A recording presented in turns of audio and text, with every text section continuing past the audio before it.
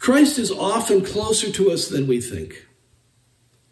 We may not be able to recognize him, but he doesn't leave us or forsake us. He's there somewhere.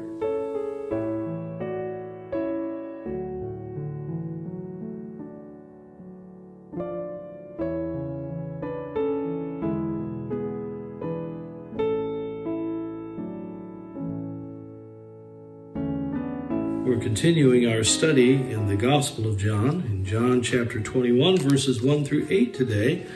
And we're going to address the issue of zeal and devotion. Zeal and devotion. Now, our background that we've been studying in this book is this. Jesus performed many miracles as he walked on this earth at his time. Some of these miracles were not recorded in the Bible, not because they weren't important or miraculous or whatever, but because they weren't absolutely necessary for us to know. Maybe one day we will know. When we get to heaven, we'll hear more about it. But suffice it to say that everything that we need is in the Bible. The Bible itself is sufficient for us. And that means every single word of God is important. We need to pay attention to that. Now, those deeds and words that are recorded in the Bible are there for specific purposes. And holy men of God, moved by the Spirit of God, wrote these things down, directed by the Holy Spirit, for this reason, and here we have it, that you might believe that Jesus is the Christ, the Son of God, and that believing you might have life through his name. True biblical faith is more than just a head knowledge of God. Devils have that. But true faith is a heart relationship to God that results in a life commitment to the Lord Jesus Christ that is characterized by zeal and devotion. You wouldn't think much of a marriage where the people weren't devoted to each other, would you? No. You wouldn't think much of a marriage where there wasn't any zeal in it. A man was talking to me as I was walking with Carolyn through the carnival that was down in Rogers City this summer, and we're going by one of those booths where they're trying to get you to, I don't know, catch a fish or something to win a prize, you know. Well, these folks, the barkers, I guess they're called, they want to talk to you and yell at you and say, hey, come on over, win a prize for your sweetheart here. And the man said to me, he said, come on, buddy. He saw Carol and I walking by. He said, come on, buddy. Put your money down. Win her some kind of a stuffed animal. He said, put some spark in your marriage. I turned around and I said, hey, buddy, I got more spark in my marriage than you have ever imagined. And his friends started laughing. They all started laughing. They thought it was so funny. Well, shut him up. But I know what he wanted. He wanted to just get me to spend money. But you would hope that in a marriage there's some zeal, right? Some excitement, some enthusiasm about it. Boy, what a terrible thing if a husband looks at a wife or a wife looks at a husband and just says, oh, there they are again. You want some zeal. Well, we're going to read here in chapter 21, verses 1 through 8, and I'll just begin reading for you. After these things, Jesus showed himself again to the disciples at the Sea of Tiberias, and on this wise showed he himself. There were together Simon Peter and Thomas called Didymus and Nathanael of Cana in Galilee, and the sons of Zebedee, and 2 other of his disciples. And Simon Peter saith unto them, I go a-fishing. And they say unto him, we also go with thee. They went forth and entered into a ship immediately, and that night they caught nothing. But when the morning was now come, Jesus stood on the shore, but the disciples knew not that it was Jesus. Then Jesus saith unto them, Children, have ye any meat? And they answered him, No. And he said unto them, Cast the net on the right side of the ship, and ye shall find. They cast therefore, and now they were not able to draw it for the multitude of fishes. Therefore the disciple whom Jesus loved saith unto Peter, It is the Lord. Now when Simon Peter heard that it was the Lord, he girt his father's coat unto him, for he was naked, and he did cast himself into the sea. And the other disciples came in a little ship, for they were not far from land, but as it were 200 cubits, dragging the net with fishes. Well, let's stop there. Father, we thank you for your word. I ask you now, Holy Spirit, to lead us and guide us as we study it this morning. I pray in Jesus' name, amen. This is the visitation by the sea. Now let's compare this third appearance of Christ to his disciples to the previous appearances. Previous to this, Jesus met with the disciples when they were in a solemn assembly on a Sunday behind locked doors. You remember that. And perhaps at that time, the first time they didn't expect him. The second time, perhaps they were expecting him to appear. But this appearance of Christ does not occur on the Lord's Day, and it doesn't occur in a solemn assembly. It occurs during the work week when they least expected it. Now, let's be honest with each other. When we get to Sunday, those of us that are church goers and we're used to going to church, we kind of think, well, on Sunday, we need to meet with the Lord. We need to get together with the Lord. It may surprise you that the Lord wants to show up when you least expect it during the week. You may be at your job and the Lord's going to show up. And he's concerned about us during the week. Jesus is not just the Lord of Sunday. He's the Lord of Monday, Tuesday, Wednesday, Thursday, Friday, and Saturday. He is the Lord of all. And it's nice for me to see that the disciples are all together at this meeting. You know, Roman law was different than Jewish law. In those days, if you wanted to establish something as being true under Roman law, you had to have 7 witnesses. So there were at least 7 together. All these disciples, and yet also Thomas is now mentioned right after Peter. Isn't that interesting? Thomas is number 2 now. He's kind of stepped up the ladder here a little bit. Why? Well, because now he's believing. He has learned to draw near to the saints. Remember, Thomas was not there at church the night that Jesus showed up. And he missed out. Well, now he's not going to miss out. He's going to stick close to the other saints, not only in worship, but in work and in fellowship. He doesn't want to miss out any of God's blessings, and he's rewarded for it here because he's privileged to be there when Jesus appeared this third time. In fact, he got to go to the special breakfast by the sea that Jesus put forth. Well, we are wise to fellowship, to work, and to worship with God's people. And because of a simple truth. You ready? Because that's where Jesus is. He's with his people. And so we are wise to do the same. Now, what did the disciples do? Well, some commentators think the disciples failed in that they returned to their fishing business. You know, Peter says, I'm going to go fish.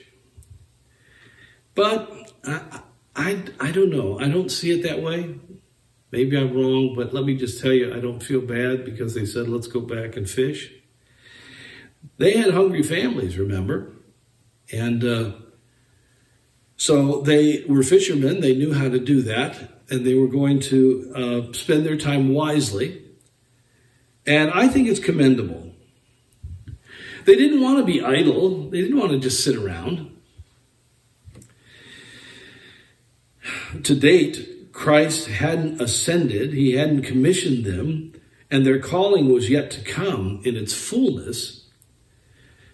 But rather than sit and wait around, they decided that they would work and wait. And I think that's a good attitude. I think that's commendable, as proven by the fact that Christ blesses them during their labor. He assists them in their labor. He actually helps them to catch more fish. Can I tell you something? When you are working, good, honest, hard work, you can expect the Lord to help you. It's a good thing. And what great fellowship they had there working with each other. The day we put that gazebo up out there, Rich, it was hard work, but it was fun being together with each other, being able to fellowship with each other, knowing that the Lord was there, assisting us. It's a pleasurable thing. The disciples' attitude was one of maintaining themselves and not being an undue burden to others. I think that's commendable too. I think too many people in the ministry have their hands out expecting other people to come pay their way. Well, get a job, get a job. That doesn't hurt. God can bless your physical labor. But notice that as they fished all night, they came up with empty nets. Have you ever worked hard and when you're all done, doesn't look like you have anything to show for it? Oh boy, I know that. Even good men can labor hard all night and come up with empty nets. Diligence and honesty doesn't guarantee worldly success. I should say that again. Diligence and honesty doesn't guarantee worldly success. Sometimes there are disappointments in life when you've been doing the right thing. It just doesn't turn out the way you had thought it would. But I want you to notice that in their disappointment, Jesus comes to them, standing on the shore, about 300 feet away. Now, I've got to say, how far is 300 feet? Lyle, do you think it's about from here to that sign out there that says there's hope in Jesus in the parking lot? That's probably about 300 feet. You know, if there was a man standing out there and it was early morning and kind of dark and I could tell there was a person there, it'd be very easy for me not to be able to identify who it was. And that was the case here. And this particular appearance occurs in the morning after a hard night's work when his friends' spirits and strength are at their lowest. And that's when Jesus comes. When they're tired out and when their strength is gone. And Jesus reveals himself slowly to them. He doesn't stand on the shore and say, "It's me! See me? It's me, Jesus." He doesn't do that. He appears slowly to them, or at least reveals himself slowly, like a common person. Christ is often closer to us than we think. We may not be able to recognize him, but he doesn't leave us or forsake us. He's there somewhere. And Christ speaks to them in such a tender way. He calls them his children. Children. Now, can you imagine me looking out at this crowd and saying to you this morning, "Well, children," you would say, "Wait a second. I'm older than you, Dave. You can't call me your child." I guess Tovy's the only one that I could get away with that. But Jesus calls them his children. And he can rightly do that too. You know why? Because he created each and every one of us. We're his children. And Christ speaks to them as his own. He shows them love. And he has pity for them because they've been out there working all night long and no fish to show for their labors. He, as a loving father, is concerned about their physical bodies. He says, have you any meat? Did you catch anything? And Christ shows them his power by commanding them and telling them how to do their job. Can you imagine Peter and those fishermen out there, and they hear this guy say, throw your nets on the other side? You know, if it was me, I might say, well, who are you to tell me that? What do you know about it? I've been out here all night. But they don't. Jesus actually, although he's standing on the shore, Jesus actually knows where the fish are. And it's not because he had a drone that he was flying over the boat there and he could look down and see. He didn't have a fish finder. He just knew. And though his disciples were very close to those fish, they just needed a little help to bring success. Can you imagine that? On one side of the boat, there's no fish. On the other side of the boat, there is fish. All they got to do is go from here to there. Jesus knew it. And I'm so thankful here in this story that we read the disciples obeyed Jesus. And when they obeyed him, they were extremely successful. You know, I'd love to see our little church here just filled to the overflowing with all kinds of fish. There's many times people, not fish. But there's many times I've thought about this miracle and I've said, okay, Lord, maybe I've been fishing on the left side. Where is the right side? I got news for you. You know what? I'm so dumb, I guess, I can't even tell my right from my left. I don't know. Sometimes I don't know where to throw the net. But this miracle is an important one for us to remember. Because Jesus blessed them while they were out there doing the work. Could they have caught the fish if they were sitting on the shore with their nets in their boat and they're not out there fishing? No, they had to be out there fishing, and they were. Now, this miracle is similar to one performed by Jesus in Luke chapter 5, verse 4, when Peter let Jesus use his boat as a pulpit. You remember that story? And when the nets were full on that occasion, John looked to the shore and he knew it was the Lord on this one. The point is, they were similar miracles. So when John says, hey, it's the Lord. And Peter says, yeah, it is. Because they remembered the previous time that this has happened. John shares his thoughts with Peter, who in turn just jumped out of the boat and swam to shore. It's interesting to me that Peter can't be kept in the boat. How deep was it? I don't know how deep, but he had to swim. So it was over his head. And he just can't be kept in that boat.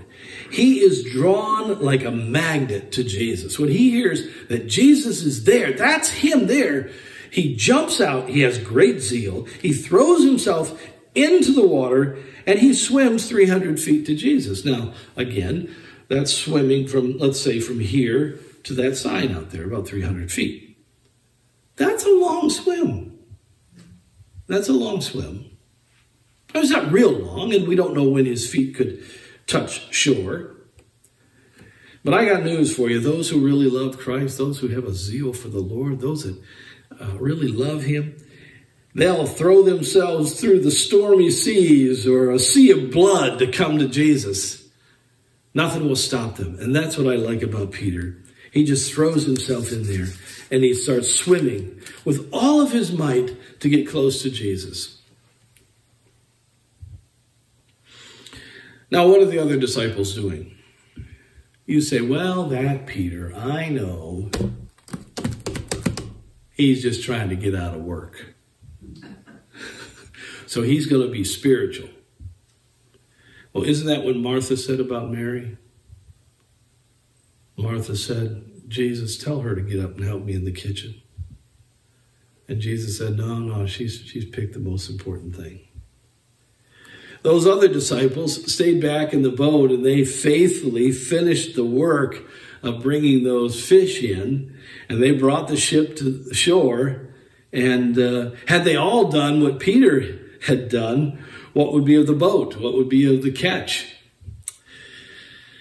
Well, but if none had done what Peter did, we wouldn't have this example of zeal. I think Christ is pleased by both. Christ is pleased by both. You know, there are some of us that need to stay back and put the chairs up, vacuum the floor, fix the dinners. You know, many times here in our church meetings, we have food afterwards. And Carolyn will get up when she knows the service is coming close to the end. And she will go in there and start fixing food and getting things ready. Now, don't you think that she's not spiritual enough for you? She's doing something that we should be glad she's doing. There are times where disciples need to faithfully finish their work and get things done. And if there's a Peter among us that just throws himself headlong into drawing near to Christ and leaves us holding the nets, don't you feel bad about him. That example of zeal is something that pleases the Lord. It pleases him a lot. I happen to think he's probably pleased by both types, the ones that stay in the boat and the ones that swim to shore. But it is important for us to so love the Lord that whether we're in the boat, continuing the work, or whether we're in the sea, swimming toward the Lord, that it's all about our zeal for him, our devotion to him, our love for him. And isn't the Lord good? He receives them all. As we study next week, we will go with the disciples and we'll have breakfast with Jesus there on the shores of Galilee. Did you read in the news this week that Denny's has just raised the price of their lumberjack breakfast? Do you know how much it costs now?